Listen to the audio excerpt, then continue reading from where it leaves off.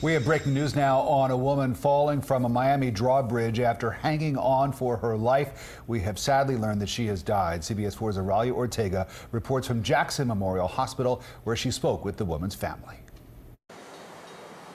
The drawbridge at Northwest 12th Avenue off 11th Street reopening to traffic 4 hours after an incident that City of Miami police say claimed the life of a 61-year-old woman. She's been identified as Olga Aponte. Chopper 4 was over the scene as rescue crews were called out shortly after 4 o'clock regarding a woman who was possibly hanging off the side of the bridge. A woman in her early 60s was caught on the bridge as it was going up and found herself having to cling to life on one of the railings. Police, fire rescue, and marine patrol units were deployed.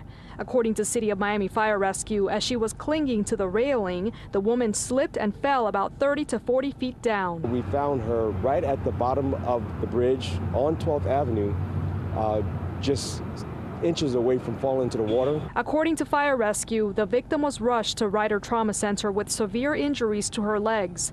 She was later pronounced dead. At the scene, investigators spoke with a bridge tender and conducted their investigation. The question that everybody has is that why was she on the bridge at the time it was going up? Why weren't the warning signs adhered to? And was there anybody else that may have seen her on the bridge at the time and tried to warn the bridge tender? And investigators may not get answers to some of those questions because the victim has died. The Department of Transportation and City of Miami Police are conducting an investigation. Reporting from Jackson Memorial Hospital, Oralia Ortega, CBS 4 News Tonight.